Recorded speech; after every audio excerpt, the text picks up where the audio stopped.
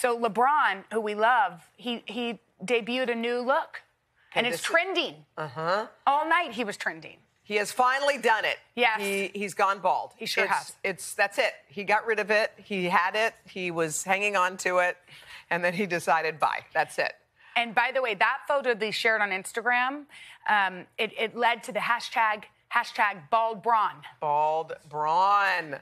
He looks great.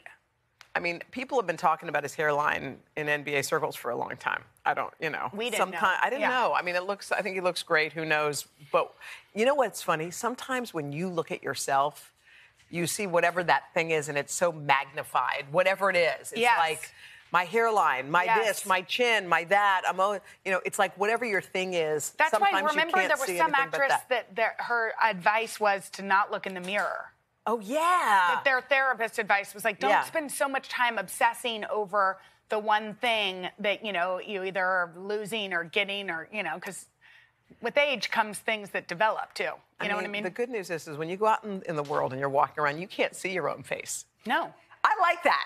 You don't know unless you walk by some kind of mirror. You're like, oh, my God, I don't even have some. But otherwise, you're just going through life. You know what's helpful? What? Getting dressed in the dark. Getting dressed in the dark. Who knows that your zipper's down? Who knows? And unless someone tells you there's something on your face, you think you're just beaming bright. You have no idea you've been grossing people out for an hour. You have no idea.